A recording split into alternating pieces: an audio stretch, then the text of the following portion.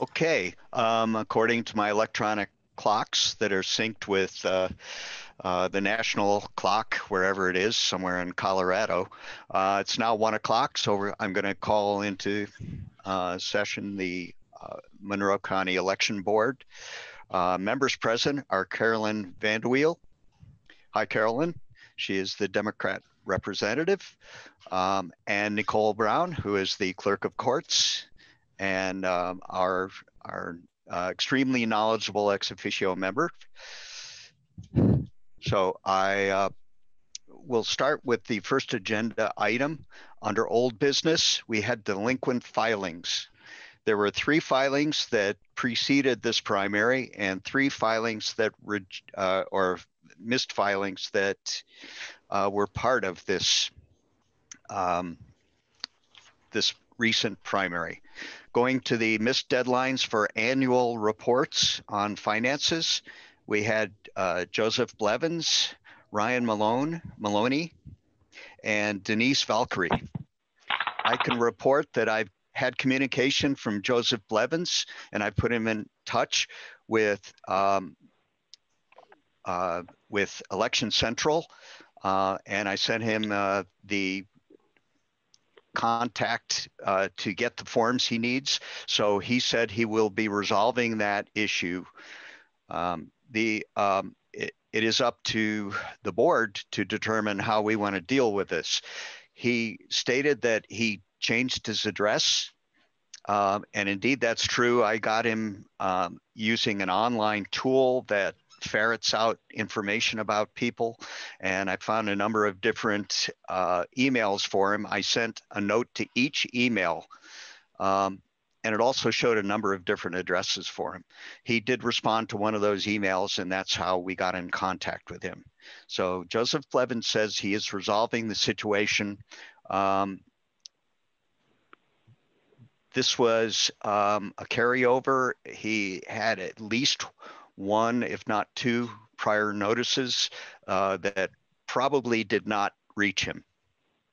So could I have a motion from the board on how to act on this?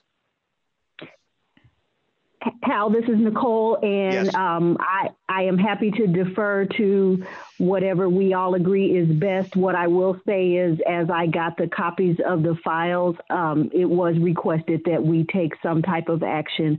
So whatever we decide, I do want it to be very serious. Okay. He did respond to me as soon as he heard that this issue existed.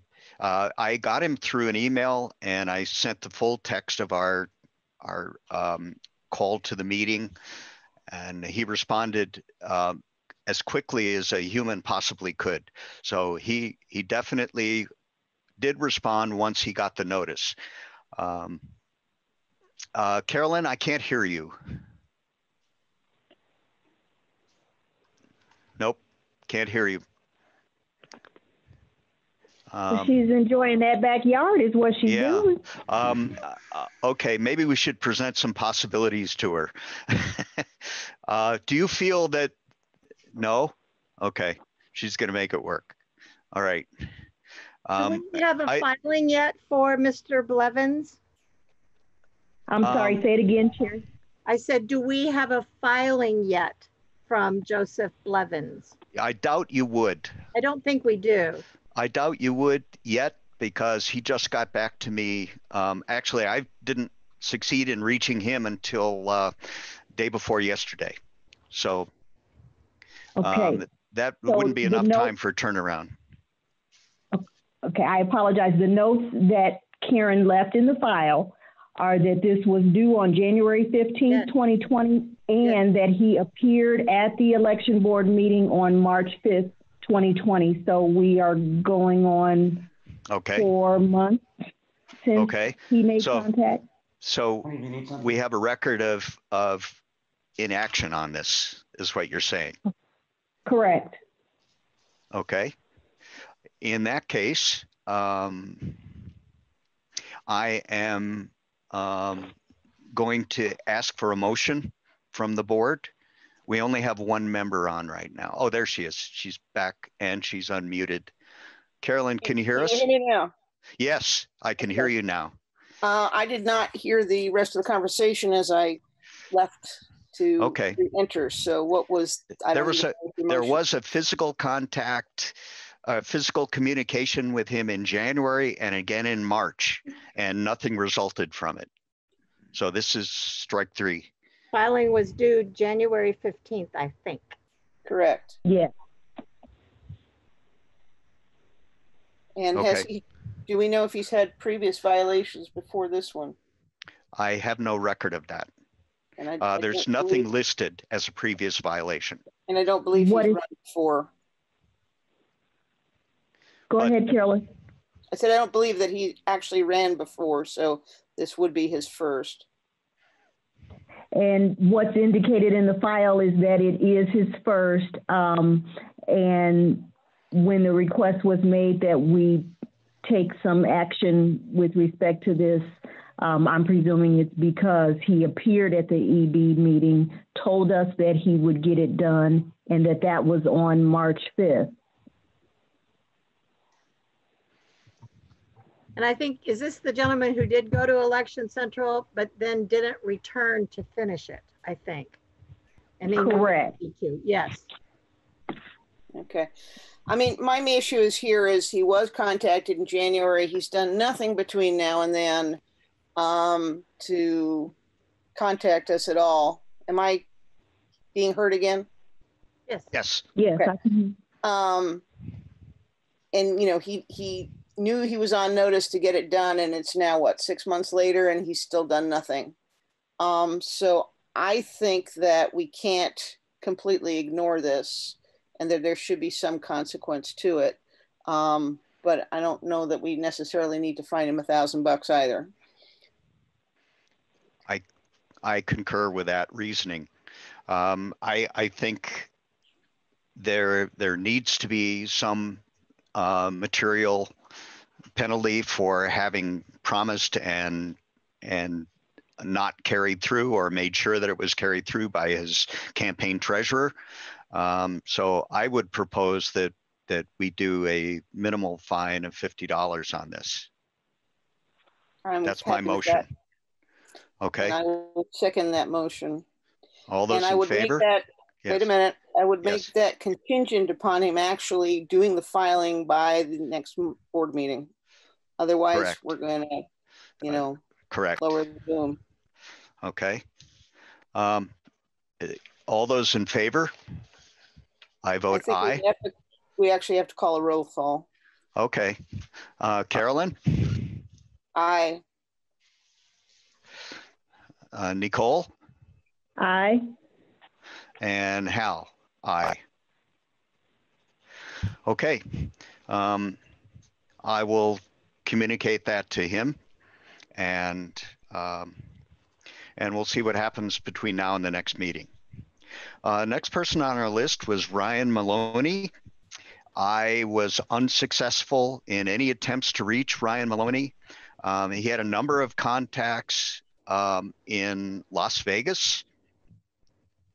I was unable to get him at any of those. He had a number of emails. I was unable to reach him on any of those. I even had an email for an ex-roommate, and I tried that, but was unable to get him on that. So this is still work in progress. I have also left him a couple of messages to say that, you know, to call me, and he's not responded to that either. So I'm not exactly sure what is up with him at the moment, but he's been unresponsive. He did agree at the last meeting when we waived his fine to get it done, and he hasn't done so.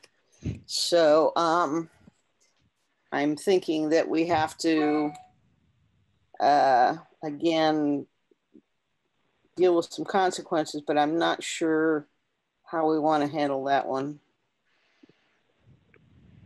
The notes in the file indicate that this was due April 22nd, 2019 at noon.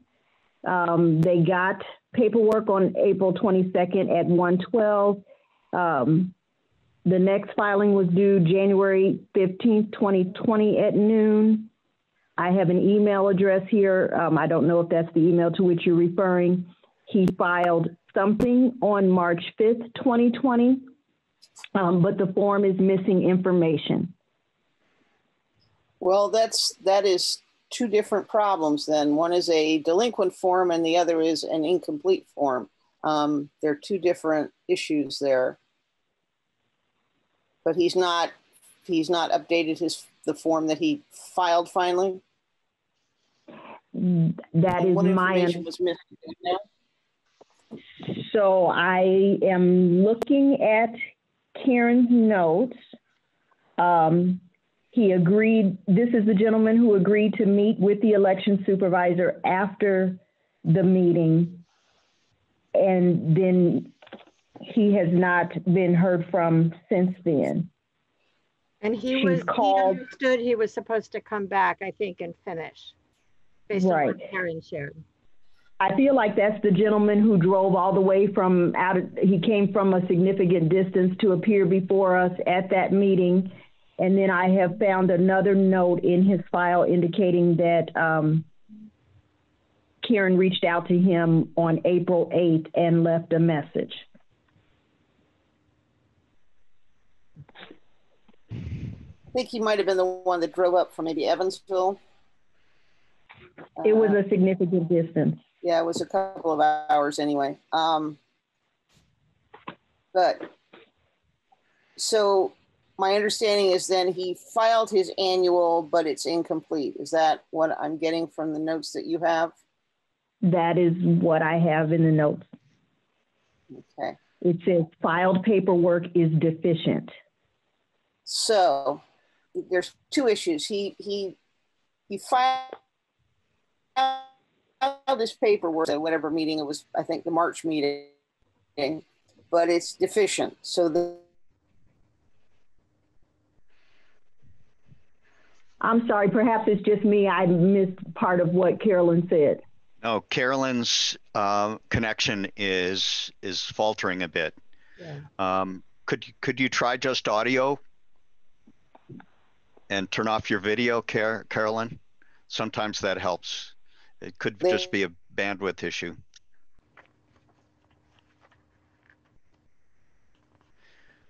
Okay, she's frozen. Yeah. Yeah, not getting it. Oh, bless her heart.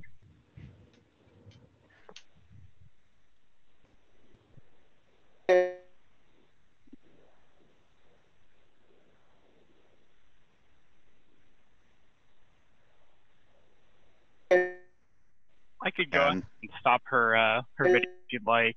Right. Carolyn, yeah, that might help.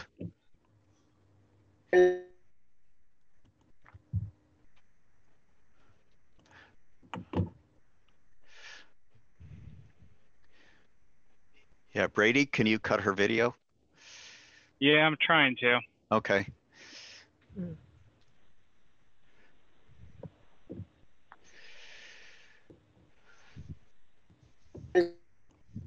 Yeah, it's not even letting me do it. It must be some sort of weird connection thing.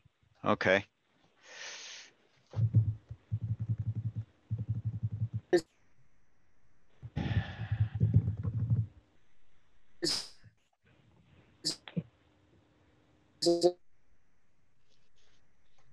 Different.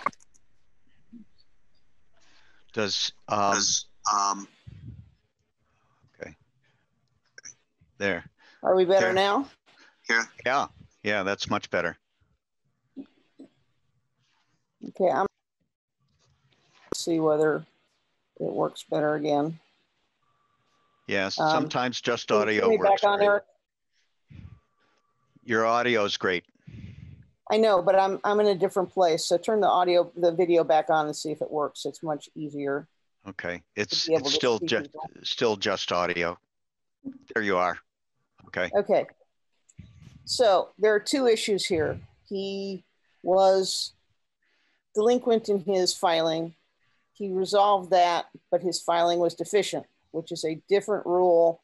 And he was and a notified of different that. fine. Yes, but it's a different fine than it would be, and it's a different rule than it would be if he hadn't filed at all. Right. So in this case, it's $100 over 10 days. It's $10 a day. So again, I think we need to assess that fine, and he needs to respond to us. But I don't know whether his phone is still the same. It goes straight to voicemail. I've left him a couple of voicemails. It sounds like you have too, and it sounds like Karen has. So I'm not sure how we reach him. But I do think at this point that I would make the motion that we assess him the $100 delinquency fine, because he's not been responsive to anything. I will second the motion. Okay, could I have a roll call? Carolyn? Aye. Nicole? Aye. And I vote aye. Okay, that is passed. I don't know whether we have a current address, but we could send him a certified letter. That might work. I don't know. Yeah, I have a number of different addresses. I'll touch base with Nicole and Karen to see what they have for him. I have what Karen has for him. I doubt that's valid, but anymore. But we'll make every attempt to get a hold of him and notify him of this. Okay. And that I'll take care of that in the next day or two. Valkyrie, Denise So- Valkyrie. Yes. I've spoken to Denise several times, and she should have filed her paperwork yesterday, but I don't know that we know that because we don't have anybody from the office here. But we've been going back and forth all week. We had trouble getting hold of her the first time. So actually the first time I contacted her was the first time she kind of heard about this, even though she should have known anyway. But I was working with her on getting her paperwork done, and we talked, or at least we texted back and forth 2 days ago. She was supposed to contact Election Central yesterday to figure out the best way for them to receive her information. And that's where I've left it. So she should have filed it yesterday, but I don't know that she has. Okay, that's great. So, Ms. Carolyn, I'm sorry. No, go ahead, Nicole. Hi. I think So, Sherry's actually calling them and checking.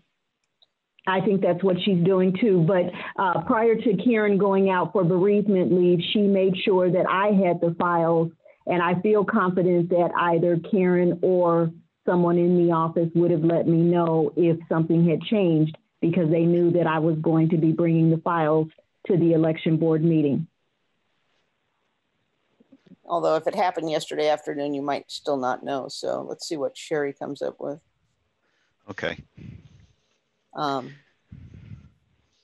we have not discussed her case or worked with her until last month. So she's a little bit different situation than the others. Sherry, what did they say? I checked with Laramie. It has not been filed. All right. I will call Denise again and figure out what's going on. I will tell her she has until next board meeting to deal with her situation. And if it is not done by then, we will throw the book at her. And the truth is she can't afford it, so she better get her paperwork in. But I'm not sure what her problem is. I mean, from what I understand, she did no work. It should have been a 0 and an easy filing, and I'm not sure why it's not filed. But she was going to talk to Election Central yesterday about how to get it in a timely fashion, and apparently she's not done that. And this was also due in January? This was done in January, but she was kind of the one that fell through the cracks and never got notified. No. Even though again, but I'd kind of like to work with her as we worked with the other people before we. Sure, just clarifying. Okay. Yeah. But this was also an annual filing, and it should have been an easy filing to do. And I'm not sure why she's finding it so difficult, but I'll work with her and figure that out. Okay, thank you. Thank you, Carolyn. But Yeah. I think we should give her until the next board meeting. And if that's not done at that point, we need to deal with it. Okay. So for my notes for Karen, it has not been filed as of today. We are granting her an extension to the next election board meeting to get it filed, and we will attempt to work with her at the next meeting, or we will impose a sanction at the next meeting. We'll impose a sanction at the next meeting, Yep. at least a minimum sanction, because as I said, I've been working with her for at least 3 weeks to get it in. And she said she would contact Election Central yesterday. That's not been done. I don't know why, but I want to talk to her and ask her why before we deal with it. So, Okay. Very good. Anything else on Denise Falkry's case? Okay. I have nothing. Then that resolves the missed deadlines on the annual basis. We'll move on to the campaign finance report, missed deadlines for the pre-primary. Number one on the list is Carl Boehm, and we have Carl with us. Carl communicated to me immediately upon receiving my contact. And Carl, I'll let you speak for yourself. I dropped a copy off yesterday. I know I mailed it, or it was in a stack of mail. Like I said, I lost my business, and I remember paying my property taxes, looking at my desk, and I put that in the mail. It could be behind my desk. It could have gotten there, but I did drop one off yesterday. Like I said, I had no interest in the election at that point. If you read the papers, I didn't respond. I lost my business, 4 kids e-learning. I didn't take any contributions. I had no interest, but I did send it in. I want to say early May. It was sitting with my property taxes and stuff. Okay. Your campaign had a zero balance? I never took any money. When this all happened, I had good intentions to run, and I lost my business. I've got 4 kids e-learning. I have a sick family member. I had no interest, and I just sent it in with all zeros because I took no money. It was one of those things, just not a good time for a lot of people. Carl, but I did. I'm sorry. Did you mark it as a final report? No, I didn't. Whatever. I filled out the original one I got, and what I said is I'm sure I sent it in, or I sent it through the snail mail. I didn't do email. And then I contacted Hal, and somebody called me from the clerk's office yesterday and said to drop a copy off, or a new one off, and I did yesterday, right before lunchtime. Okay. I would make a suggestion so we don't get into problems next year. Okay, I'm sorry. Go ahead. Is to go ahead and file an annual for this year as of the next few weeks and mark it as a final. Then you don't What is have an to annual? Okay, your annual report, which is due every year. And if you have an open campaign finance account, which you do, because you didn't mark that as a final, you are required every year, even if you're not running, to file an annual report in January of the following year. Okay. I'm new to politics, so I did not know this. But you can file that report at any time. So what I would do is do another one. It's all zeros. You've got no balance, whatever. And there's a box that marks it. It says a final report. Drop that back off and we're done. And we won't come back next January and go, hey, where's your annual? Is that the, what you're talking about? Is that like the extra pages that was with that report? No, it's the report FA4. I downloaded something online that Mr. Turner sent me yesterday or the day before, that form, but it didn't have those other sheets that the first one had where it asked you who donated and how much. Is that what you're talking about? Or? No, those are addendums. You just need the front page of the CFA4. There's a little box on there that asks you, is it an amended form or is it a final? It's a little tiny box, but it's more. Okay. So just the same form I dropped off yesterday, just put final on it and redo it. Put a bunch of Z's in it or zeros in it and mark it as a final, and we'll be done with you. Should you ever run for office again, you can just reopen your campaign account. But otherwise, and the one that gets everybody is that they whether you do anything or not, whether you're running that year or not, you have to file an annual report every year. Okay. And people think, well, I didn't do anything last year, I don't have to do that. That's where everybody gets into trouble with their annuals. So just take care of it, close your account, and reopen it if you ever run again. I never even opened it. I never started an account, like a bank account. Well, no, not a bank account, an account with the office. So when you file, you officially open a campaign finance account with the election office. Okay. And that means then you are responsible for all the reports that are required by an active candidate, whether you're running or not. Okay. So just file another annual, mark it final, and you're done. Okay. And So we won't just come drop back that off then for this it. afternoon or tomorrow at the election office, or? Whatever's convenient for you. You have until next January 15th to do it. Oh, okay. I would just do it before you forget about it. Sorry about my daughter. We like No, for that, Beautiful, and it's lovely to see her. Thank you. yes, for a future candidate, tell her the clerk is waving at her. Do you remember Nicole? No. Okay. So Okay, am I done? I think you're done. Okay. I apologize for any inconvenience too. I'm really sorry. Yeah, Yeah. I guess we have to make a motion to waive his fine officially, which I will do. I will as make it- a motion. Oh, sorry. Yeah, Nicole I'll- second, I'll- or yeah, Nicole seconds. however Sherry wants to write it down. Yeah. Carolyn, how do you vote? Okay, Aye. Nicole? And I vote Aye. aye. Okay, and Hal votes aye.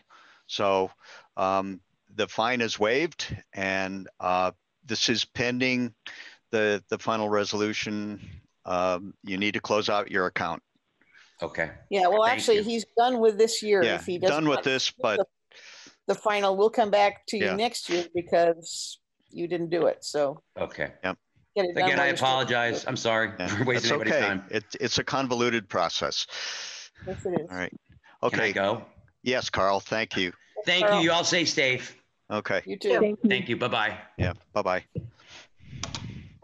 Okay, there are two other names on the list of pre-primary non-filings, and that is Dominic Thompson and Zachary Weisheit. I was not able to contact either one of them in enough time for them to respond. So that will have to be deferred to the next meeting. If you know how to get a hold of them, if anyone on the committee knows how to get a hold of them, if they can resolve this before the next meeting, then it will save a lot of grief all the way around. They're both first offenses. So if they take action to resolve this, then there really isn't going to be any severe repercussion. Al, did you call them and they didn't respond, or what No. was? No, I did Okay. not. I didn't get time to make a timely call to them. I'll take care of calling them later today and see if we can get that ball rolling. Okay, that'd be terrific. Thank you. Give you a break of things you have to do. Right. Are there any other discussions regarding delinquent filings and the review of those? No, my No, only sir. comment is we seem to be having a lot more delinquencies than we used to. Yep. And I just want to remind candidates, this is both a part of your duties, and it's important that it be done. It's important that other people be able to see those forms in a timely fashion. And it's part of the agreement that you make when you run for being a candidate. So, And it's required by state law. and it's required by state law, yes. So, okay, hearing no further discussion on delinquent filings, we'll move on to the next agenda item, which is polling sites for the 2020 fall election. I can tell people that I have been in consultation with Tree and Sherry, representing the clerk's office and the election central. And I've also had contact with representatives from Stonebelt in regard to helping us review sites for ADA compliance. And our intent is to have their agreement on any violations of ADA or anything that steps out of the ADA boundaries as described in the 2016 ADA election manual. The 2020 version doesn't exist yet. So if we do find anything that's not in compliance, then we will work as a team with the election board and this committee to come up with a resolution. And the intent of that resolution will be to either come into compliance or make a reasonable accommodation that is agreed with by the representatives from Stone Belt. Now, the executive director of Stone Belt told me that they will represent a variety of challenges. Some will be visually impaired, some will be mobility impaired. We want to make sure that these are all potential voters who are doing the review for us. So that was, they may be a mixture of staff or clients at Stone Belt. Do I have any comments on that process that anyone would like to make? How many sites are we thinking we're going to open? Yeah, good question. That's another process that I'm about to kick off. And basically I'd like to do a review of the underperforming precincts to see if there's a potential for reducing the number of voting sites in the fall if we do an unencumbered vote. But the caveat there is that nobody can be disenfranchised. If we move or combine precincts, we have to be very sure that we're not going to create a barrier to voting for anyone whose precinct is changed to a new location. And that was the same criteria we tried to meet for the primary, where we went from 34 to 7. I know there were people who were inconvenienced there. We did our best to mollify that by providing them all an opportunity to vote by mail. We don't know what the rules are going to be this fall. It's probably going to be August, hopefully, or September, worst case, when we find out from the state what their rules are going to be for this election. So basically, we're going to prepare best case, worst case scenarios. We do know, of course, that at this point, both the governor and the Secretary of State and the Election Commission are inclined not to do universal vote by mail for the general. Yeah, that may change depending on what happens, of course, with the virus over the next month or two. So, and I do hope that they will make that decision early enough that we can not have the problems we had in the primary. But getting started now on the worst case scenario is probably a great idea because we'll be ready for whatever they do decide. Yep. We know that this week we had the second highest COVID infection rate in Monroe County that we've had so far on one day.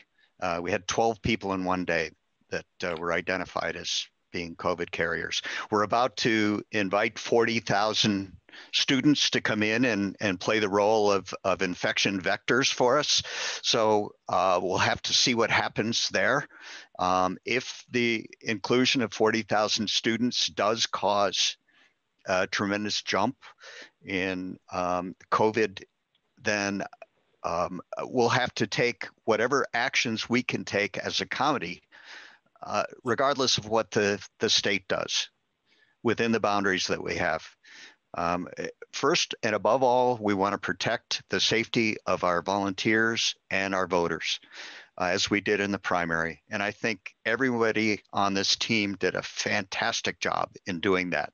I've had nothing but rave results from people who participated in voting and people who volunteered. They thought we did an absolutely stellar job of keeping things moving and keeping things safe.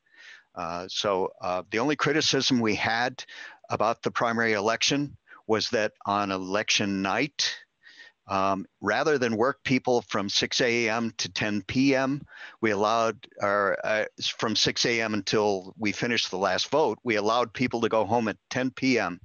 and come back at 8 a.m. and finish 4 hours of vote counting. We took criticism for that. I'm willing to take that beating anytime. I think we made the right decision for the right reasons, because when you push people into the middle of the night, you start to get errors. And also, everybody needs their naps. I know I do. And 10 p.m. was plenty.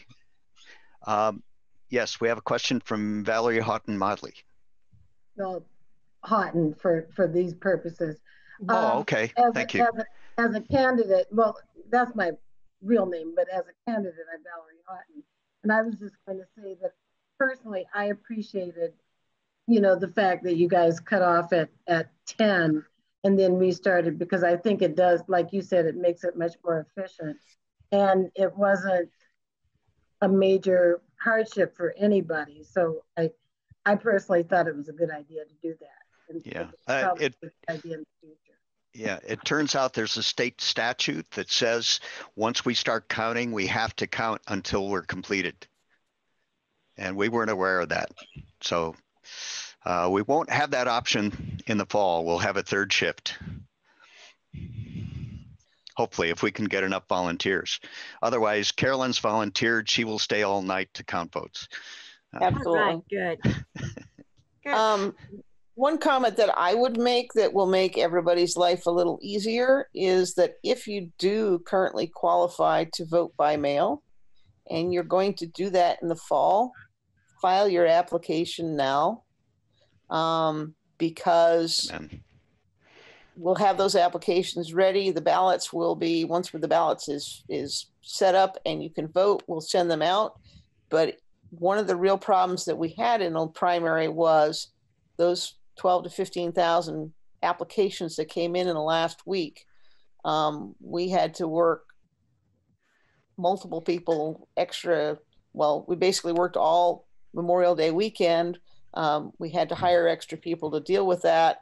And so if we can get the ones that we know can already do that and wish to do that out of the way, they won't be a complication later in the fall. So if you know that you're going to do it, go ahead and file the application now. It'll be on file and ready to go. Our offices will be able to essentially flatten that curve, as it were. And then if they change the rules, we'll have the ones that can do it already out of the way. So think about that. Yeah, good. And there's no guarantee that we will have the same voting criteria established for absentee ballots in the fall. We may go back, the direction they seem to be headed is that we'll go back to the standard absentee voting criteria rather than allowing anyone to vote for any reason or no reason whatsoever. Correct, but if you're over 65, yep. You're confined and so forth, you already yep. know that you qualify. So yeah. if we can get the ones that actually qualify for those reasons yep. done, then if the rules do change, plus there are thousands of things we have to do right before the primary. And if we can keep yep. our voter registration office from having to file hundreds of applications, we can get it done. Yep. Yep. One of the reasons things went so smoothly this spring primary was partially because we had such a huge number of absentee votes and it took the pressure off 7 voting sites. It really was the perfect result of a disaster plan. So I appreciate the hard work everyone put in on that. Are there, sorry. yes, any comments? We did get feedback from, so far we've gotten feedback from about 36 of the poll workers as well, which are specific to the process they experienced while working on election day, just because I always summarize those, and I'm happy to send them to the election board. There are some generally quite positive feedback and some real specific feedback. They love the new poll books. They really appreciated having a big push for mail voting so that the number of voters was manageable, although it was very busy at the polls. And there are other comments as well. There were also some good ideas shared, specific ideas, which I'm happy to go through, but I could also just wanted to let you know that we are in the process and I'm ready to send what I have so far to the election board so that we can look at those challenges, opportunities for the upcoming election.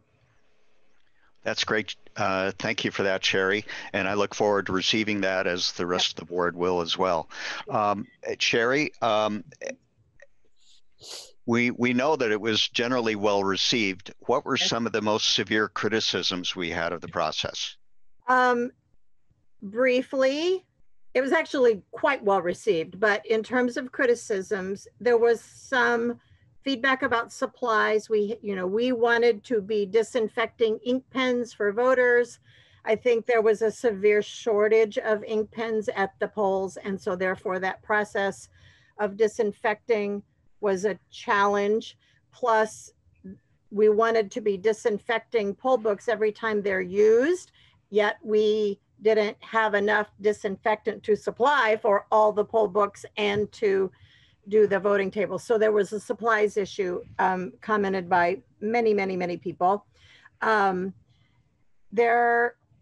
were very appreciative of protection and these were individuals who agreed to wear a mask or a face shield, but it was still difficult to do that all day long and to communicate with workers when you're, have a face mask on. That was a challenge for voters to understand. And frankly, there were certain points at the poll, although generally it was well laid out and efficient, when social distancing was very difficult because of having a central location for our ballots, as opposed to having them spread out, which we kind of knew that going in.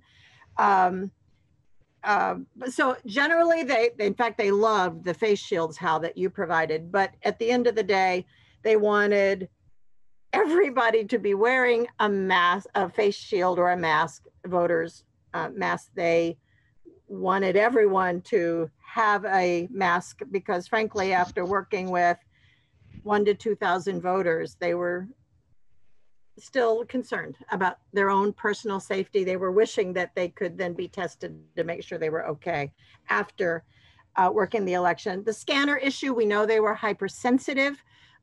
It's new equipment. We didn't realize that that was an aspect of the current program, so that was a challenge. But those are things that we can adjust. So it was a supplies issue.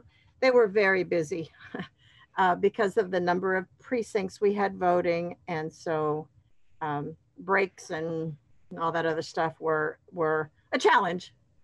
So that, and then grateful that voters had some masks, wishing they all had masks, but it was just kind of it's a challenge. So generally positive, but those were the specific feedbacks.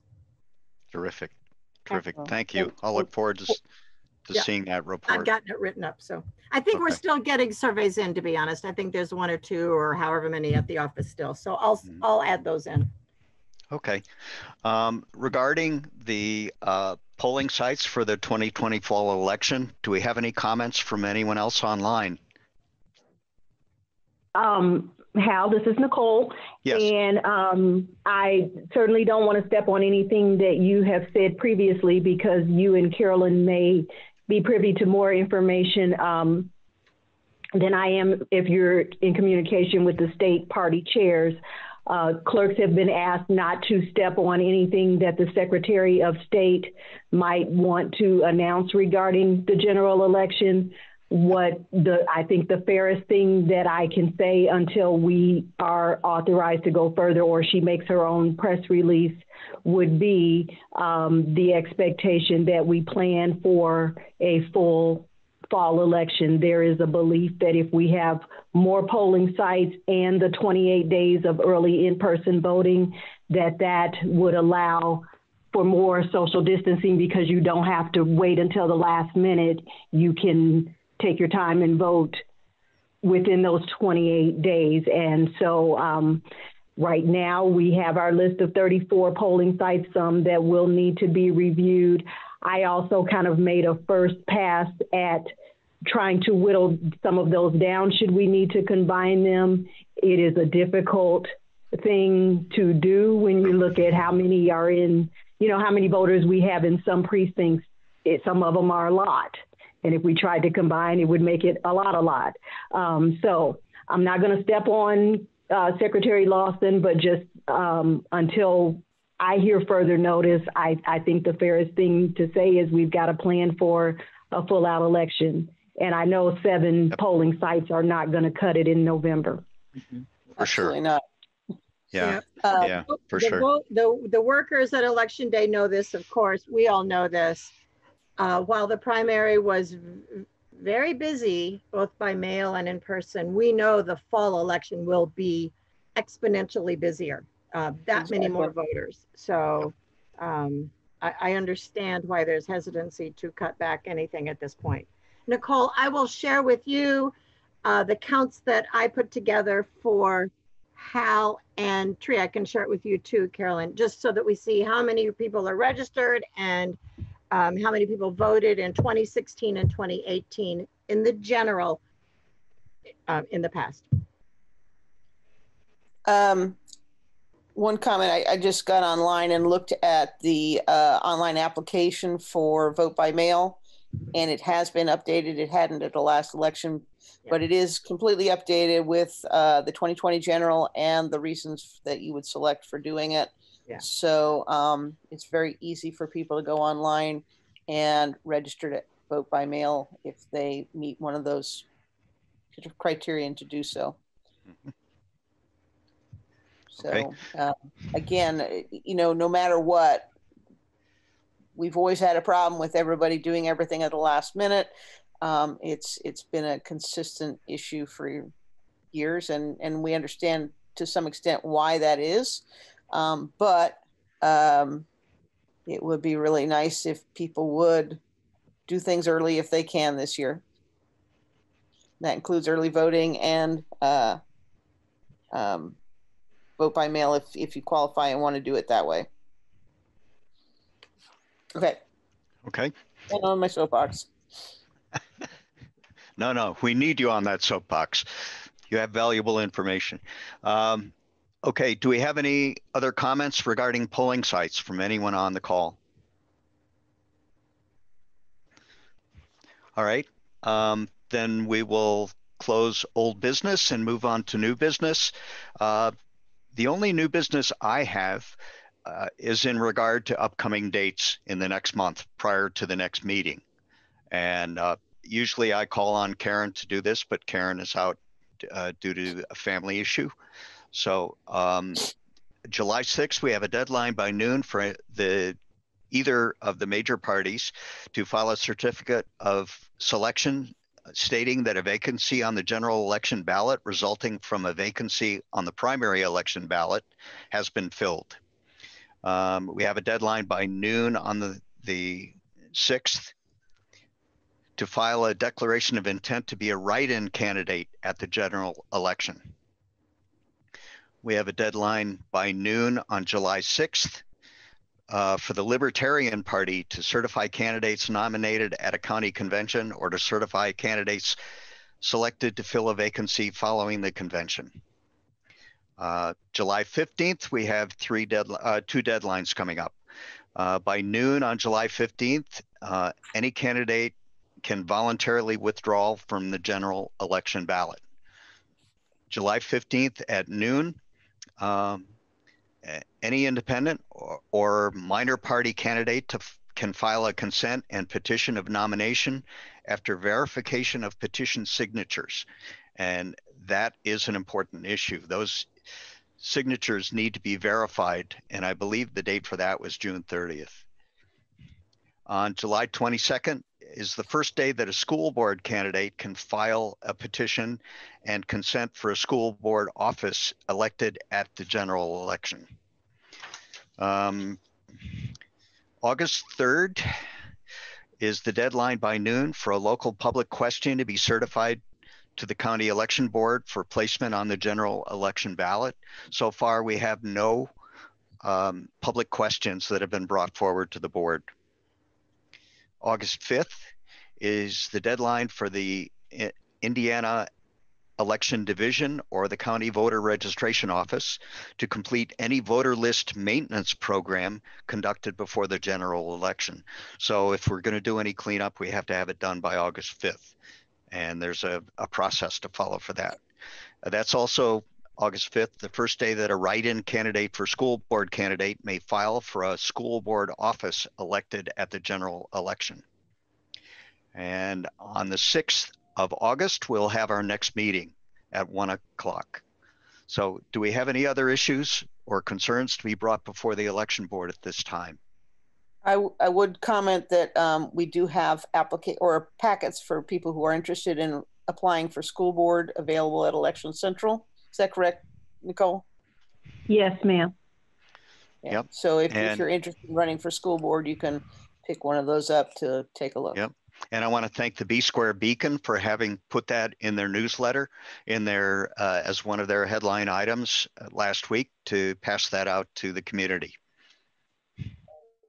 I did not see it in the Herald Times. Yes. This is Ralph Shaw, and I had a question. Just what are the dates of early in-person voting? All right, I'm going to have to look that up. For the general election, which is November 3rd. So 28 But days. I mean, it's not been officially set, although that's what we believe the Election Commission will certify. Okay, thank you. Okay, so I'm just asking because I'm here preparing things for the League of Women Voters to send out, and we try to tell people the dates when which they can expect to do early voting. So I have the dates. Okay. Yeah. The first day a person may vote an absentee ballot at Election Central is October 6th. Thanks. And that's also the end of voter registration. Right. Voter registration ends October 5th, which falls on a Monday. Yeah. Yeah. Correct. All right. Okay. You said this. The first date was the 6th. That is correct. October 6th. I'm hearing impaired, so sometimes I miss things like that. And sorry, just so I hear it, if we did by chance consolidate a poll location or two, there's a deadline for doing that. 60 days. That is correct. 60 days before November 3rd. That is correct. Yes. Okay. Yes, but we'll make sure that any direction we're moving is done as early as possible so we can get as much community input as possible. Yeah, that makes sense. I want to make sure if anyone feels that their voting rights are being impacted, that we can take action on it. Yeah, okay. Just wanted that in my head. All right. Yep. Yep. And I guess having said that, we also will take anybody who wants to work the elections in the general election, contact Election Central and let us know, because if we do open all 34 polls, we're going to need a lot of people. And that was, of course, a major consideration in the spring in terms of being able to do that. So getting those workers on board early would also be really nice. Yeah. Yeah. I think we're looking forward to a robust election this fall. So hopefully we'll motivate a lot of volunteers to come in and participate in the process. And I'd really like to see more people come from the university and more people who are in the middle of their working lives. I know it's difficult, but if they could give us an evening or two, that would really help as well. And I just will add to that, we have brand new equipment that the county invested in, and the workers who use that equipment at this past election love the new equipment. It's easier, it's efficient, so just throw that in as well. Mm-hmm. Okay. It's not a difficult job, it's a long day though. It is. Are there any other comments? Okay, hearing none, I will call for a motion to adjourn. I will make the motion to adjourn. I'll second. Okay, Hal votes aye. Carolyn votes aye. Nicole votes aye. The meeting is adjourned. See you next month. Thank you. Thank you. Thank you, everybody.